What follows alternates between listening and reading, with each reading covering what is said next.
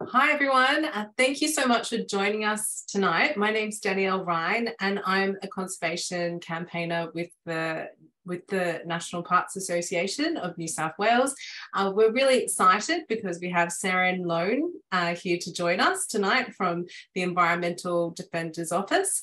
We're going to be talking about pretty much the art of submission writing. Here at the National Parks Association, we really want to help drive that campaign to protect a third of the land and the sea by 2030, and submissions and proposals for new protected areas can really help us as a tool to help get to that magic number. So we're really excited to have Sarah here to tell us a bit about the art of writing proposals and submissions.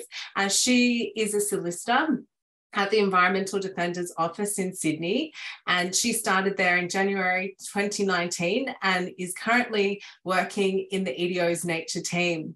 Her work includes writing law reform proposals, engaging with government on draft policy and legislation, and providing legal advice to EDO clients on a range of environmental issues, including biodiversity conservation, environment and planning, and natural resource management. Previously, Sarin worked as an in-house lawyer for government for a not-for-profit human rights organisation in Mongolia, and as most recently as a policy and research coordinator with the New South Wales Nature Conservation Council. Wow, it looks like you have an amazing background with lots of experience in this area. So Sarin, I'm going to hand it over to you so you can deliver a presentation, and then afterwards we'll follow up with a Q&A. In the meantime, if anyone does want to type into the chat who they are, where they're from and why they're here, it also just helps to give us an idea of who's joining us here tonight. So thank you for joining us. Sarin, over to you. Thanks, Danielle. Good evening, everyone. Sarah Lone here from the Environmental Defenders Office. I think a message was just put in the chat. If you were expecting to see my colleague Jem here tonight, sorry to disappoint you. You've got my face. Jem's unwell today and has asked me to step in at the last minute. Fortunately, this is a topic I love talking about, so hopefully I'll do it some justice and be able to answer any questions that you've got tonight. I'm calling in from Dharawal country on the south coast of New South Wales. I pay my respects to Dharawal elders past and present, and I extend that to the lands from which you're all calling into this webinar tonight. Now, some of you may have joined the recent webinar that Jem did on biodiversity laws and how they can be used to protect biodiversity. If you did join that, welcome back to this one. If not, I think that one's probably going to be available through NPA anyway, if you want to catch up on those, what Jem had to say about that. But in this webinar tonight, we're going to be covering off on key advocacy skills. So we've split the presentation into kind of two themes. The first one will be looking at proactive advocacy, and that's the kind of things that you might want to do off your own back to engage with decision makers or government around key issues that you're concerned about. And the second half of the presentation will be talking more about reactive advocacy, where you're actually engaging in formal government processes that are being led by government and responding to information that they might have put out for public consultation, etc. So as Danielle mentioned, please put your questions in the Q&A throughout the presentation. We've got some time set aside at the end of the night to discuss these. If we don't get to all the questions, then Jem and I are happy to take them on notice and try and put something in writing back to NPA that they can distribute to the webinar participants. So next slide, please, Sam. So just a quick note in terms of the information that we're providing tonight. It's not legal advice, it's just some legal information through our legal outreach program. And so if you do have a need for legal advice, then you can always get in touch with us directly. Our website's there on the screen, and we might be able to assist you with providing some legal advice in relation to any specific facts or circumstances that you're interested in. Next slide, Sam. So we're talking about proactive advocacy. You can probably move through to the next one too. So in the last webinar, Jem spoke to you about the various processes that exist under both New South Wales and Commonwealth laws to list threatened species or heritage items or special places as protected under the various legislation. I think threatened species list, heritage protection lists, and also their category of areas of outstanding biodiversity value, which is kind of a new concept for critical habitat under the new Biodiversity Conservation Act. And so I'm going to talk now about how you might engage in the process of putting forward either a threatened species or a heritage item or an area for protection under various laws. Now, the rules are going to be a little bit different depending on which pathway you're going down, what you actually want to do, but the information is pretty consistent across the field. So the first thing is to find out what information is available on the government website to explain the process. So most of the processes will have some kind of formal component that's set out in the legislation. For example, there might be criteria that the decision maker has to consider when making a decision. And so the process for nominating something should address that criteria. There might also be specific government requirements that they ask in addition to the legislation. For example, that you use a certain form or that you upload it on a certain website, etc. So the best starting place is to have a look at the relevant government agency's website to find out what information they have there. And most of it's pretty straightforward and easy to follow and is the best way to kind of figure out what you need to do. So start off by reading that information. And then once you've got an idea of what to do, then you need to think about what evidence you are able to provide to support your nomination. So you can get that evidence from various places. You might have scientists or experts that you're working with who can provide some evidence. You might be part of a conservation group that has lots of information on hand. There might be government reports that you can rely on to demonstrate the points you want to get through. But the idea would be to try and address the relevant criteria that the decision maker needs to consider by providing some concrete evidence of why you think a species should be listed as threatened or why you think a certain place should be protected under the relevant law. Other than that, it's pretty straightforward. EDO can always, assist you with understanding the law and the processes or where you need to go to find information, but we don't actually make nominations ourselves. We assist clients to do that. If you're really keen, then we'd suggest maybe speaking to some organisations that have actually done this themselves. And one example that we've got here is Humane Society International. So they've done quite a few threatened species nominations in their own right. And so, you're always free to contact them and see if they've got any tips, etc. putting forward something for nomination. I think we've also got a fact sheet online that I can, send through to MPA to share with participants later around the Commonwealth and New South Wales processes for threatened species in particular. So that might help people as well. Okay, I'll leave it there. As we said, pop any questions you might have in the chat and we'll move on to the next topic. Great, thanks, Sam. So now we're going to talk a bit about asking the minister to call in a project. So just by way of background, what I'm talking about here is the process by which you may be able to ask the Commonwealth Environment Minister to consider whether a project needs approval under the Commonwealth EPBC Act. And so this might be relevant where there's a proposal in New South Wales that may impact on a threatened species or on a particular ecological area that has significant impact, significant values, and you think that the activity is going to have an impact on those values. You'll need to have, the project will need approval under New South Wales laws, but in some cases it may also need approval under federal laws. Now the project proponent is meant to refer that project to the Commonwealth Minister for a decision as to whether or not it needs to be considered under the EPBC Act. But sometimes proponents may not do that. They may not do that because they've formed a view that it won't have a significant impact, and you might disagree with that view. They may not be aware of the rules, although you would expect them to, especially if they've got, you know, experts helping them prepare their environmental assessment and their application. Or they may have kind of hedged their bets and, you know, not referred it in the hope that others have formed a similar view to them that it doesn't have a significant impact on a matter of national environmental significance. But if you disagree and you think a proposal could be needed to be referred under the EPBC Act, then you could always contact the federal minister yourself and ask them to use their powers under the Act to call that process in and make a decision about whether it needs to be assessed under the EPBC Act. So the way you might go about doing that is to simply write to the minister and ask them, but you probably want to include enough information in there for the minister to form a decision about whether he or she should use her powers.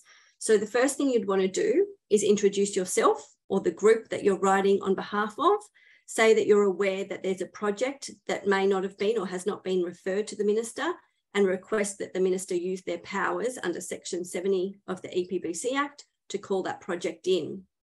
It's also helpful to explain why you think that that project is likely to have a significant impact on a matter of national environmental significance.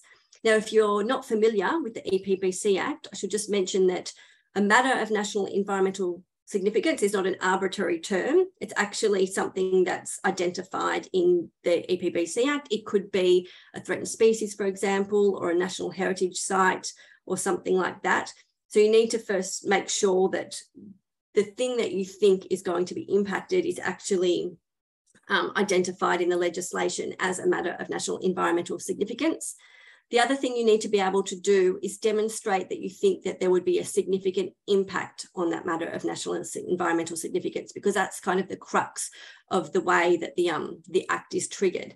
And so the department has significant impact guidelines that they've published on the department's website that explain to you whether an action may or may not have a significant impact on a matter of national environmental significance. So you can use that guideline as a way to consider the issue and point out any factors in the guide that would be relevant to whether or not the project that you've concerned about would have an impact on a matter of national environmental significance. Now, it's not essential that you provide, concrete expert evidence to support you, but if you happen to have that information on hand, like an expert's opinion on the impacts of a proposal or other information that's, reliable, you could attach that information, to your letter to the minister to kind of give your argument a bit more weight.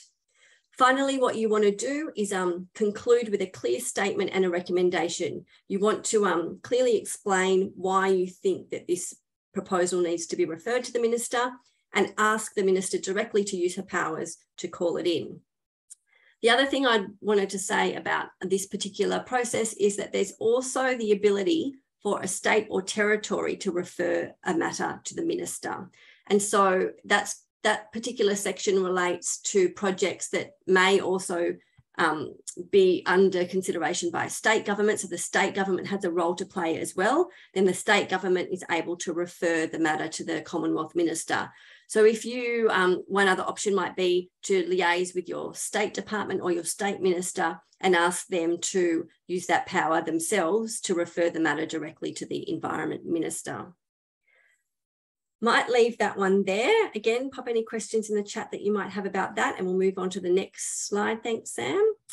Meeting with politicians, one of my favourite things to do. I'm sure some people on the call have done this before, but we just thought we'd provide some tips or suggestions for how you might want to go about doing this. The first thing I'd say is that it's notoriously difficult to get a meeting with a minister. So don't be too disheartened if on your first try they politely decline to meet with you. It's always to give it a go. But another option might be to start with your local MP and see if your local MP can assist. And then, you could elevate it to the minister from there. And it kind of gives the minister, if you can say to the minister, look, we've contacted our local member, this is what they've had to say, or they've suggested we got in contact, then it will kind of, stop the minister from suggesting back to you that you just go to your local MP. So what you want to do if you'd like to meet with the minister, is just send a short, succinct letter or email with a meeting request explaining why you want to meet with them and the issues that you want to discuss. It's probably good to keep it short and sweet. You can go into more detail in the meeting and provide, briefing notes or other material to the minister in the meeting. If the minister or your local MP doesn't agree to meet with you, then, a short option in response might be to, reach out to the media and kind of raise the issue in the media and say, look, we've reached out to the local MP or the member and they haven't agreed to meet with us, and maybe that will put a little pressure on the minister or your local MP opening their door to you. The other thing that's quite useful is if you team up with other individuals or groups who share similar concerns, and that way you can demonstrate that the concerns that you have, are broad and come from a wide range of the community. And then it also gives the minister an option to meet with multiple groups at the same time, which might be appealing to their diary manager who's trying to juggle their appointments, if they're able to get, a number of groups with a common interest in the room at the same time to talk through that. The other thing we would say is don't just think about meeting with government. Throw the net wider and consider meeting with the opposition, shadow ministers or independents. You might find some of those people are more sympathetic to your cause and can be a champion for the issues that you're concerned about within the parliament and more broadly within the community.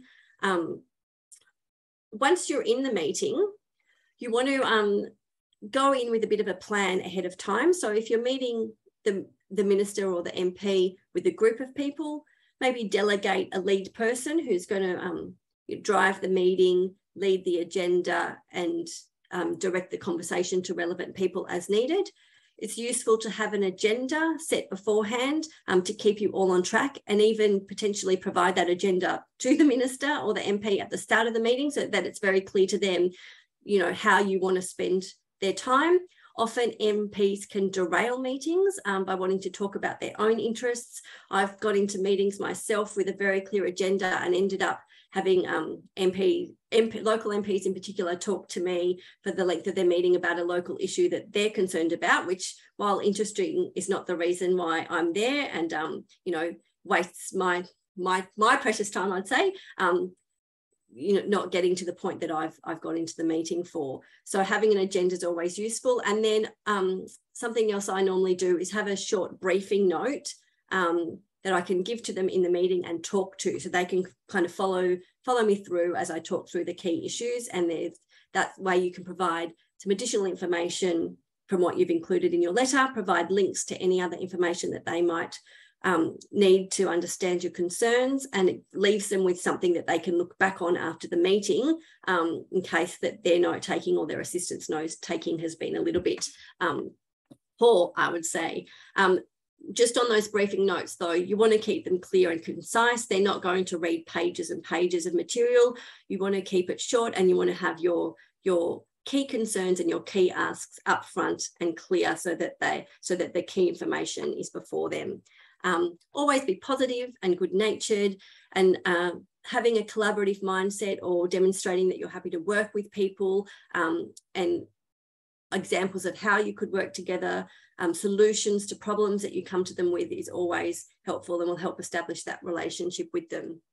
The other thing to say is that it's really useful to build relationships not just with the decision maker, the minister or the MP, but with their advisors, their diary managers, bureaucrats who might be advising them, because once you establish those relationships, it's much easier to get in contact with them again, set up meetings, follow-up meetings, send through information, etc. So those people can be a fantastic resource if you can get in touch with them and develop that relationship as well.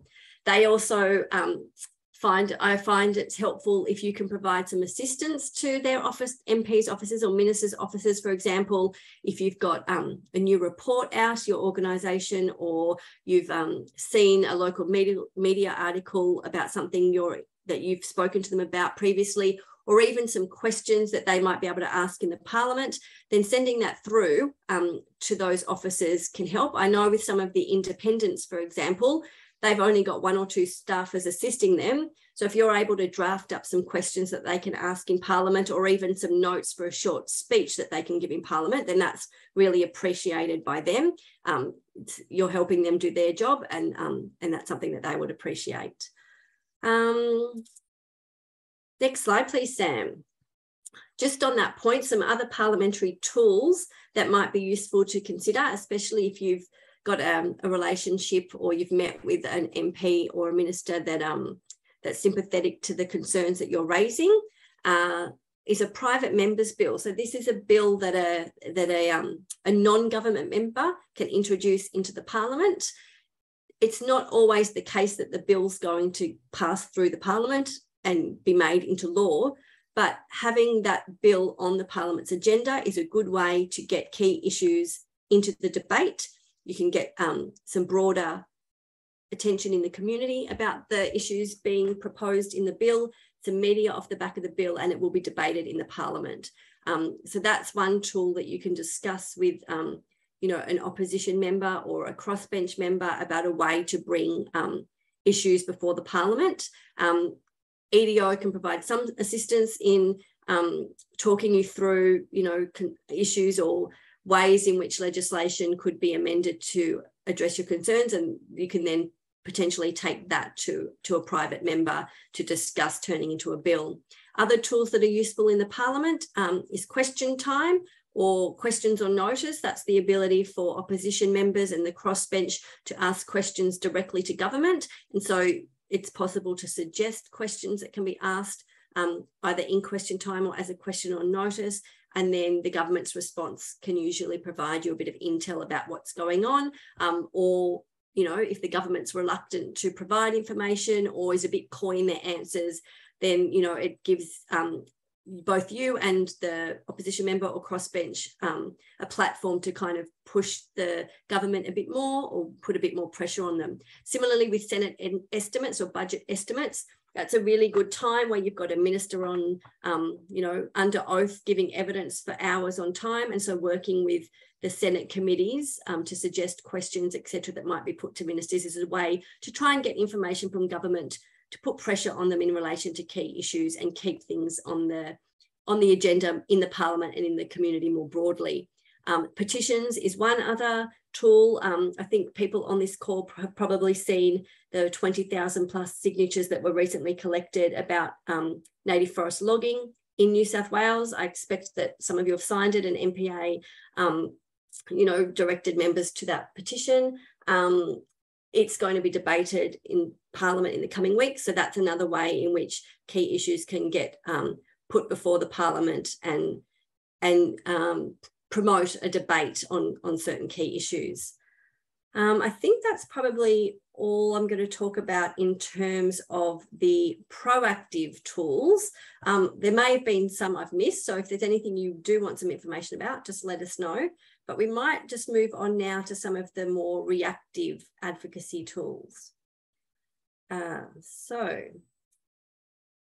these are the types of things where, as I mentioned at the start, you're engaging in a process that's being run either by the Parliament or by the government, and there's a clear formal process by which to engage. You're a bit tied to the government's agenda. That doesn't stop you, using that agenda to raise, broader issues as you see fit. So the first one I'm going to talk about is our parliamentary inquiries. So a parliamentary inquiry is tasked with investigating a particular topic and reporting back to the Parliament. Inquiries are set up with terms of reference that guide the scope of the inquiry. So recent examples of inquiries that have been run through the Parliament is there's been a New South Wales parliamentary inquiry into the use of biodiversity offsets. There's been a parliamentary inquiry into the forest industry. That one, the committee delivered its report in the last week on that inquiry. Similarly, parliamentary inquiries can happen at the federal level. A recent example is the Dukin Gorge inquiry into the destruction of Aboriginal cultural heritage. So the committee will set up a formal process by which you can make submissions to the committee, and they may also invite you to address the inquiry at a public hearing. The hearings are conducted in public and are broadcast online, and the transcripts of those hearings are available on the Parliament website as well. So parliamentary inquiries, there's some pros and cons to getting involved with them, risks and opportunities. Some of them can be established by the Parliament for political reasons or a bit of witch hunting, or because members of the crossbench or the opposition have a gripe that they want to address within the committee process. You may need to think about whether your engagement in the inquiry is worth your time, and what results you're hoping to get out of the inquiry. Other parliamentary inquiries are set up because there's a real public interest in the issue, and getting involved and having your say and bringing issues to the attention of the committee and the community more broadly is a really useful thing to do. And there's a good chance that the committee will make some decent finding and recommendations that will be helpful in terms of the Parliament in considering the issue, and in terms of any further advocacy that your group or others might want to do off the back of those findings and recommendations. So it's always good to have a think up front before you engage in the inquiry about whether it's something that you think is a useful thing to do. And again, you can go onto the Parliament website, have a look at previous inquiries, have a look at the way they work, the style that people put their submissions into these inquiries, the types of questions that are asked during a public hearing, etc. The next thing I'm going to talk about, Sam, if you want to move us on, is submission writing. It sounds like there was a bit of interest in this. So submissions are a really common way for the public to have their say on a particular matter. So governments undertake public consultation across various processes and for various reasons. For example, they might consult on white papers proposing new policies or legislations. They might consult on draft bills or draft policies that they're proposing. Public consultation may be required as part of the development application process, or on plans of management for national park, etc. So often legislation will require the public consultation process to be undertaken in line with the legislative requirements, but also governments might decide to undertake public consultation in their own right as a way of, ensuring that there's transparent and open government and decision-making processes.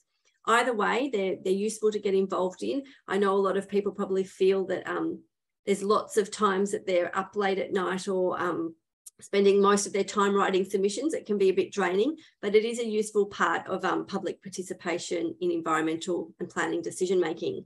So we have a fact sheet on submission writing that you can get from our website. There's a little QR code there on the screen. For those of you who are tech savvy, you should be able to hold your phone up to that QR code, and it will link you directly to the EDO fact sheet that I'm talking to.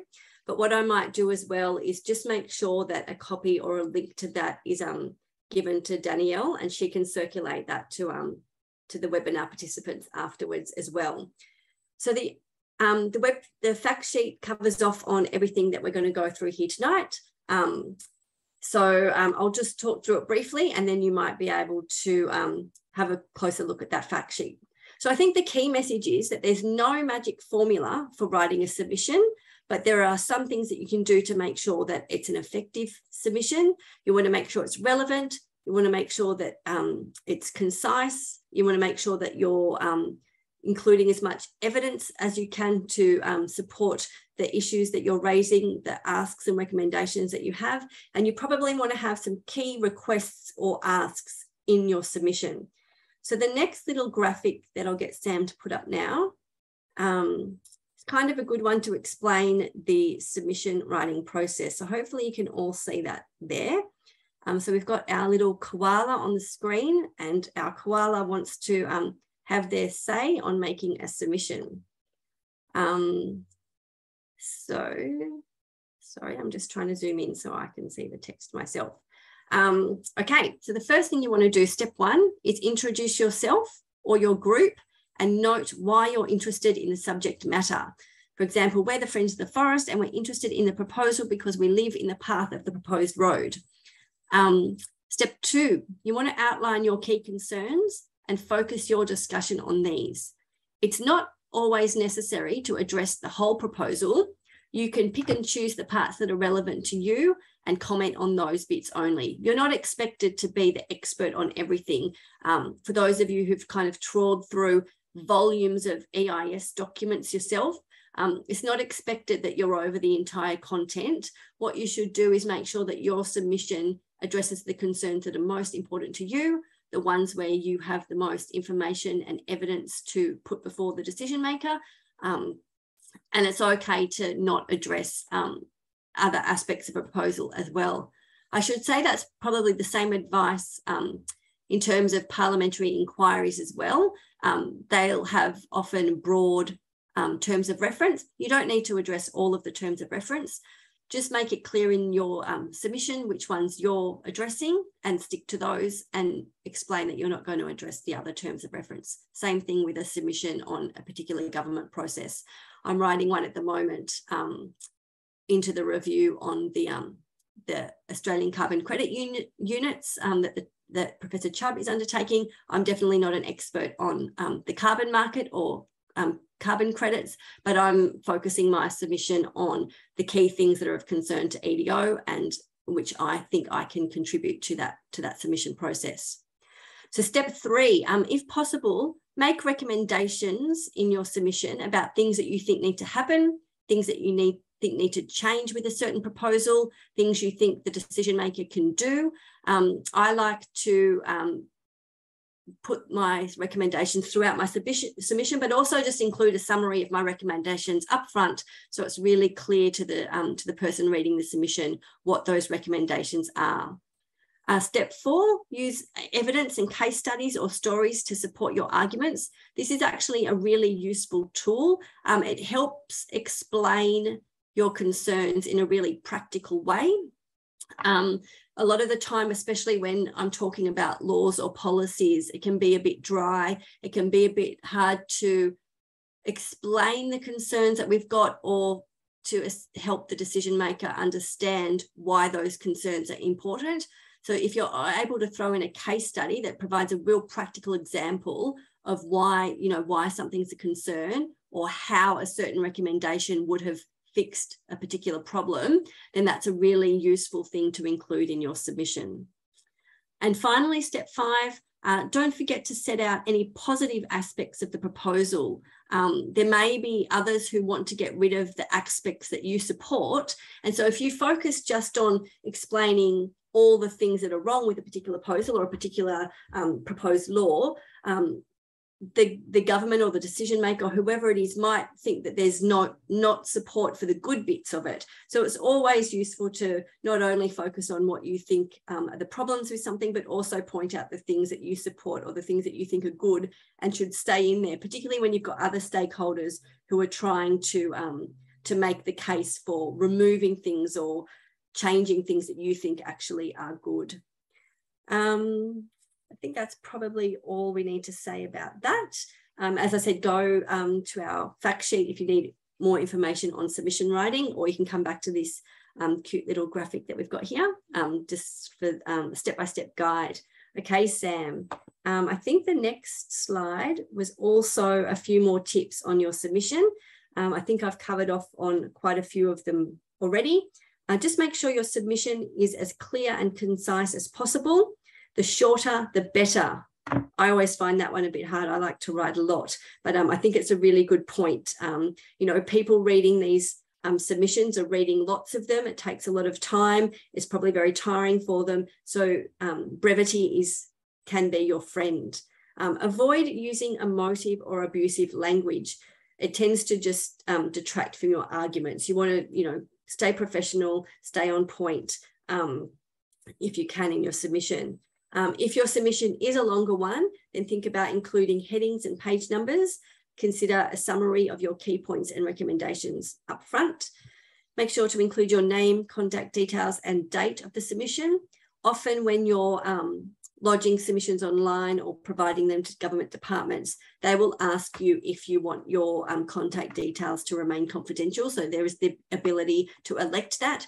But if you include your name and contact details, then the government agency can follow up if they have any questions or concerns about the information that you're providing, or to discuss certain aspects of your submission with you, for example. Another key thing to do is ask for a response to your submission, or even consider requesting a meeting with the relevant decision maker to follow up your concerns. This is something that we tend to do as practice, especially in relation to policy or law reform issues. If we're putting a submission in, then we often just say, look, we're happy to meet to discuss our submission in further detail. Sometimes decision makers like to do that, to talk through the issues or to put forward suggestions that they've got for improving things that we might not have thought about. Okay, the next slide, please, Sam.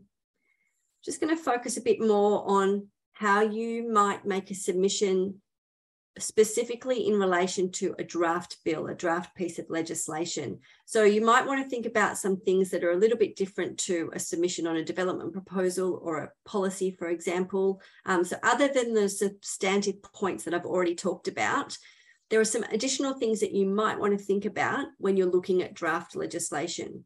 For example, you might want to think about, who is this legislation giving power to? Is the power with the appropriate minister? Should certain functions or powers under the draft legislation actually be carried out by an independent body or a scientific group? Does there need to be concurrence by another minister who might have similar portfolio interests? It's always useful to kind of ask yourself those questions. I know, for example, last year, the Commonwealth government was putting forward a biodiversity market bill. It was pitched as an agricultural biodiversity market bill, and it was sitting under the agricultural minister to administer that draft legislation.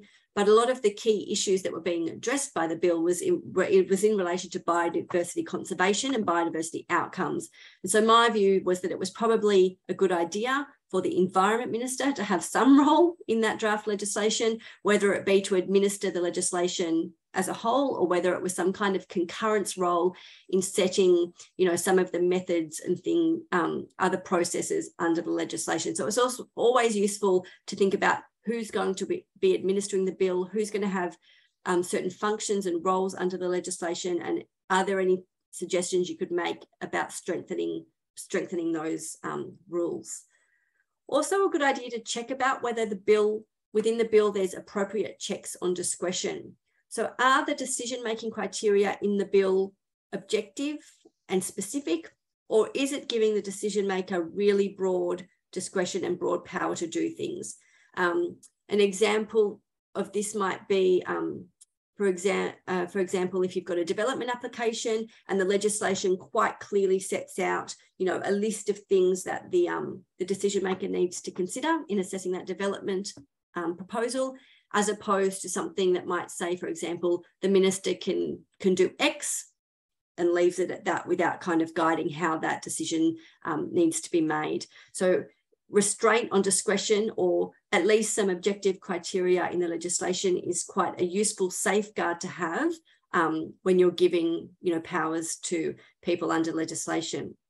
The next thing you might want to ask is the legislation enforceable? If someone breaks the law, can the provisions of the law be enforced to remedy this? Often with environmental legislation, we also look at whether third parties are able to enforce the law or take certain action to remedy breaches of the law.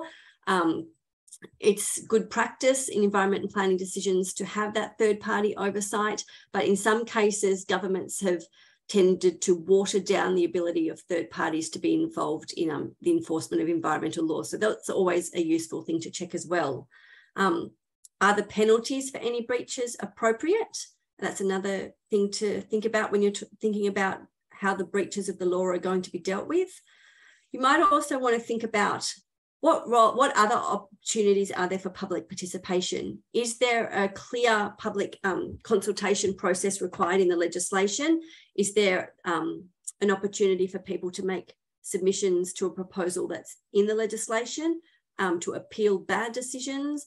Is there a requirement that the decision maker needs to consider the submissions? That's quite an interesting one, because often legislation will have a process for community engagement, but there's nowhere, sometimes not a clear requirement that the decision maker has to consider those submissions. So when I'm talking about, good processes and best practice for public consultation, having an explicit requirement for the decision maker to consider submissions that have been made is something that will strengthen legislation. Is there sufficient resourcing to implement the legislation? Sometimes the government might be proposing a whole new regime that's going to require people on the ground to properly implement. It's going to require people on the ground to have the relevant expertise. That might require resourcing of departments or capacity building within departments to be able to effectively implement and enforce the law. So even though it might not be something that's explicit in the legislation, it's always useful just to check what arrangements might be put in place concurrent with the legislation to resource the departments that are going to be in charge of administering the law. Another one that might seem pretty obvious, but is it understandable? People always complain that laws are complex and difficult to read and understand. So legislation really should be accessible to every member of the public. So if you're reading a bill and you can't understand it, there's a good chance that someone else won't be able to either. So you can suggest to the government, that there might be ways in which they can make the legislation clearer so that people understand how it needs to be applied. The last thing I've got here is just some advice from a bureaucrat. So a little while ago, when Jem was, preparing the fact sheet that we've got on submission writing and turning her mind to what information might be useful for members of the community wanting to write submissions, she actually reached out to some bureaucrats and asked them, what do you think makes a good submission? What can we tell the community they should do in terms of, submission writing? So here's a bit of advice from some bureaucrats. So writing submissions is not a popularity contest. Decision makers will take a good idea from one person over a bad idea from many people every day. Pro forma submissions can be effective at the start of a campaign. For example, if you're trying to change the views of politicians so that they understand the depth of feeling across a community that an idea is not supported or is supported, I guess. However, you need to follow this up by writing your own submission to engage people and tell them what idea would be better.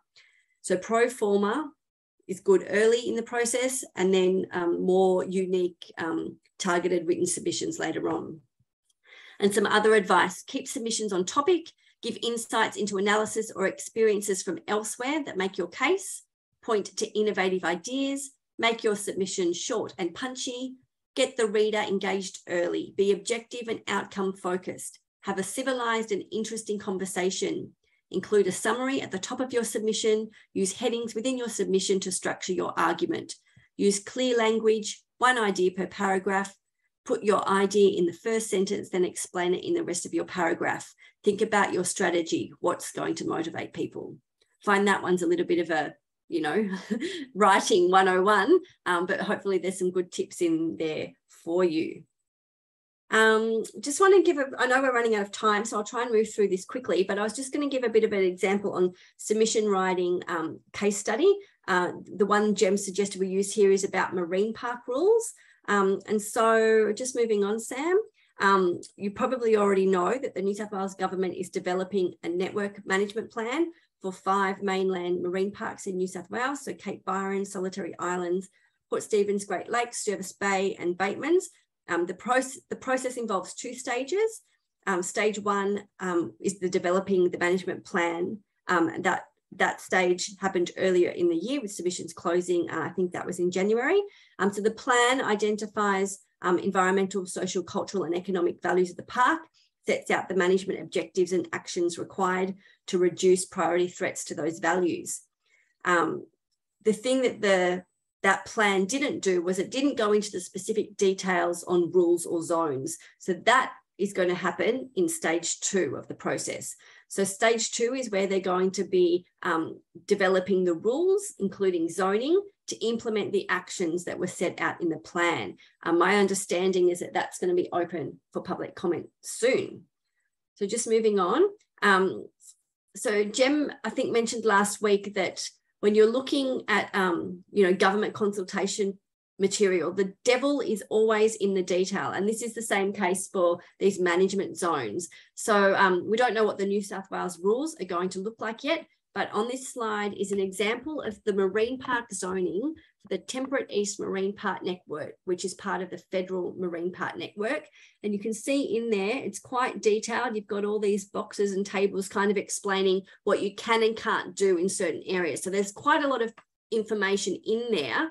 And so breaking that down and responding to that, is a bit of a challenging task, I think. So on the assumption that the New South Wales rules would be similarly structured or, kind of going to that level of detail, we've got a bit of suggestion about how you might want to approach a submission. If you want to move on to the next slide there. Thanks, Sam. So we've outlined a potential way that you might want to structure a submission on those marine park rules. I think the key message from Gem is to support the stuff you don't like and to suggest strengthening the bits that you don't. So the first thing you want to do in your submission, if you remember back to step 1 that those koalas did, you need to introduce yourself and your group and outline why you're interested in marine park management and having your say on the rules. Then you want to go through and list your concerns. It could be a specific, for example, a concern could be that there's a specific area that is zoned to allow inappropriate activity and you don't agree with that. So then the next thing you want to do is make a recommendation about how that might be changed. So for example, you might want to recommend that a different type of zone is applied over the area, or that you might want to recommend alternatively that certain uses are prohibited from use in that zone. Then you want to provide some evidence as to why you think that that's a concern and why you've made the recommendation that you have. This could be data showing the number of important species and ecosystems that inhabit a zoned area, for example. And then you want to repeat that process for each of your concerns. So this is my concern. This is my recommendation for what needs to change. This is the evidence that I'm providing you to support that recommendation. And then just remember that you also want to point out the bits of the proposal that you do support. So if there's bits of the rules that you think should be there, particularly where you think that other stakeholders might be pushing against those rules, you want to clearly state in your submission that you actually do support those things. It's a bit hard to kind of talk about it in the abstract, but that's kind of the general process that we suggest for making a submission where you need to kind of step through the detail. Yeah, I think the last point I've already made. So just be aware that there will be people making submissions that don't necessarily agree with you. So always make sure you say the bits that you do like and support as well. All right, Sam, EPBC Act Reform. I'm just going to quickly talk about this. The most of you know that where the new Labor government has committed to reforming our national environmental laws. If you want to kind of know where things are up to, you can go onto our EDO website. Our head of policy, Rachel Walmsley, has got some blogs and legal updates on there that's kind of sets out what's happened to date. But I guess the main point now is that the federal government has committed to providing a full response to the independent review of the EPBC Act. That's the Samuel review. I think they've said they'll do that by the end of this year. They've committed to establishing an independent national EPA, which is something that many environment groups have called for. And so they're going to start the process of establishing that, meeting with stakeholders, putting forward a draft proposal soon. They're going to continue working with stakeholders throughout the reform process, and they've committed to do a separate review of Aboriginal cultural heritage laws. So we've been invited to participate throughout that process as we have done in the past. So we're happy to keep the community updated on opportunities to have a say and also share our own analysis when the time comes. All right, I think just to recap, we've gone through some of the proactive advocacy tools there, like nominations, asking the ministers to call in a project, meeting with politicians, and using those parliamentary tools such as private member bills, questions on notice and petitions. And we've talked a bit about the reactive advocacy and in particular submission writing. So now I think I'm ready to hand back to you, Danielle. I can see there's been some things coming into the chat. Hopefully we've got some time left to talk to some of those now. That was fantastic. Thank you so much. I hope that everyone found that useful. I noticed that Gary is really keen to ask you a very specific question around 30 by 30. And I know that he's thinking about 30 by 30 because he will be one of the first people to put together a submission in terms of trying to expand sanctuary protection in our marine parks. So yeah, it's a great question. We know that the Commonwealth Government has supported 30 by 30. So does this mean that the state environment ministers must also align to this Commonwealth commitment? So any tips and advice for Gary when he's writing his submission in regards to that question? It's a good question, Gary.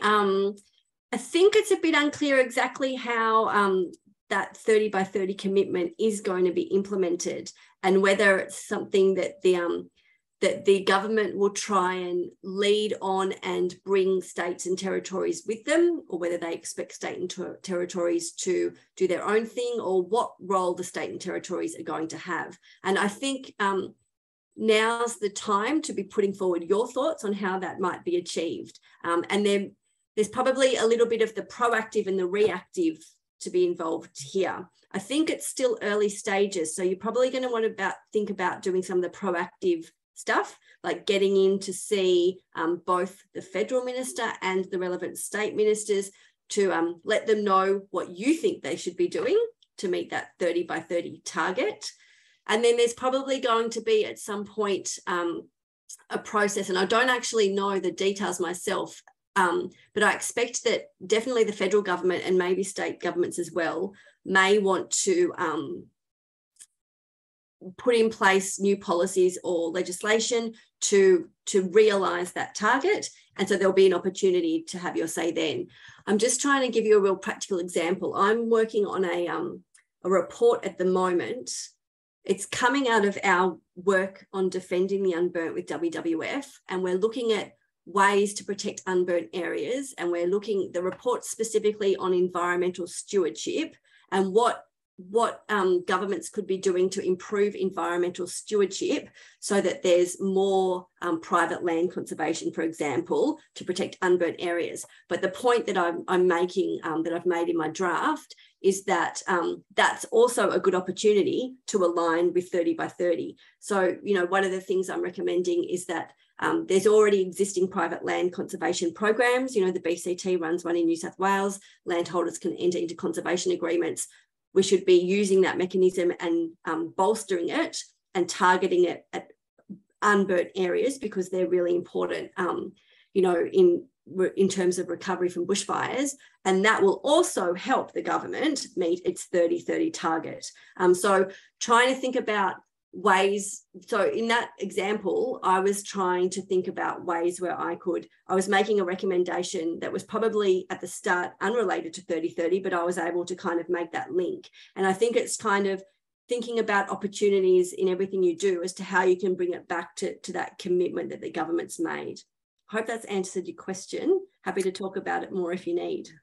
Fantastic. And Gary, just in relation to your second question, which you already probably know, it's another opportunity for us in terms of pushing for that 30 by 30 target. Yes, go for 30% sanctuary of all New South Wales waters. That's what the local marine scientists are saying in New South Wales.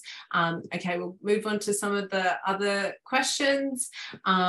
Susan has asked, should you first contact the department before going to the minister? Otherwise, the minister may just refer you to the department, ? What do you think? Good question. I'm not sure exactly what context you're talking about there, Susan. Was it? Is it in relation to a development proposal or the call-in powers? I'm just going to I might address both. If it's in relation to a development proposal, then yes, the minister might just refer you to the department, but you're at least bringing it to the minister's attention that it's something that that's a concern to the community and something that they might want to be briefed on by the department as to why they've got constituents or members of the community reaching out to them. Why is this a concern? What do I need to know? Is there a problem? I don't think there's a right or wrong answer. I think it's on a case-by-case basis. You might have tried working with the department or, engaging with the department and not got anywhere, so you might decide to go to the minister. Or you might think the issue is so important that you want to bring it to the minister's attention because you don't think the department's, paying attention to whatever the concern is. So I don't think there's a right or wrong answer in that one. You are right that there's a risk the minister's just going to fob you back off to the department, but at least, you've put it on their radar. Even if they don't agree, if the minister doesn't agree to meet with you, you've at least, put it front and centre of their mind that there's some concerns about whatever the issue is and that they need to be paying attention to what the department's doing. And you could also just try asking the minister's advisor for a meeting as well if the minister's too busy. And we have a question from Tim. Tim has asked, how can I find out what zoning a particular piece of land is? This would be with the aim of rezoning for an environmental protection. So I guess the proposal he has in mind. Yep, so land is zoned through a local council's local environment plan, and they've normally got maps that underpin that plan where you can go on and see what the zone is for that area. So you'll need to know if you've got a specific parcel of land in mind, you'll need to know where that is. I think these days you should be able to go onto the New South Wales legislation website, click into the section that's got local environment plans, and most of them now should have the maps online as well. I know back in the day it was a bit clunky and they didn't all have maps online and it was very hard to do. But from my experience recently, you should be able to find those zoning maps online now, sitting under local environment plans. The other place you might be able to find those maps is on the relevant council's website as well. Hopefully that's answered your question. I think we probably have a fact sheet that might explain that process. So I'll see if I can dig it up. Fantastic. Send that through to us once you've got that and we'll send it on to everyone. Tim has also asked, do you have any views on engaging the media? So I guess he's asking what sort of materials do you think in relation to a campaign, what sort of materials do you think or information you need prior to engaging the media? Good question. I'm not a media expert. I'm not a campaign expert, but I think media can sometimes be a useful tool to use as part of your broader range of strategies. So, something that you've got in your toolbox in addition to meeting with ministers, making submissions, etc. I don't think there's a right or wrong answer about the way you approach media. People will use media in different times for different reasons. As I said, just have it in your toolbox as a potential tool. I think that it depends really what you're trying to achieve, but often journalists find backgrounding information useful. And so if you've got sometimes even giving them a submission that you've written or, a briefing note that you might have prepared for the minister, but obviously explains clearly the concern, providing that, to a journalist as a way of background information can be helpful. I guess the point is, if you want to get your story in the media, the more assistance you can provide, the better.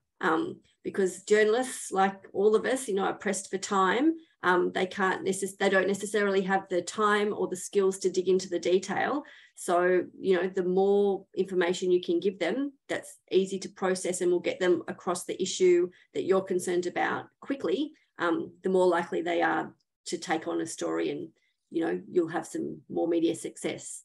But again, caveat, I'm not a media expert.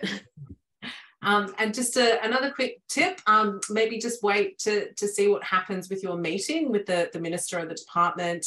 If he doesn't respond, then that might be a reason to go to the meeting. Or maybe you're not happy with the response that the minister has given. So I'm going to wrap it up now because we're reaching 8 o'clock. But thank you so much for joining us tonight, Sarah. And it was such a wonderful presentation, and you're getting a lot of thank yous in the chat. So yeah, I think you must have covered everything because everyone seems quite happy with the presentation tonight. So thank you. Is there any final words you'd like to say, Sarah, before we wrap up to everyone? No, just thanks everyone for joining us. Thanks for bearing with me as I was thrown at the last minute with Jem being unwell. But do please reach out to EDO if you've got any questions. And if there's anything that I've promised I'd send through that I haven't, then just chase up Danielle and she should be able to get it off me and get it to you. Wonderful. Thank you. Have a good night. Bye.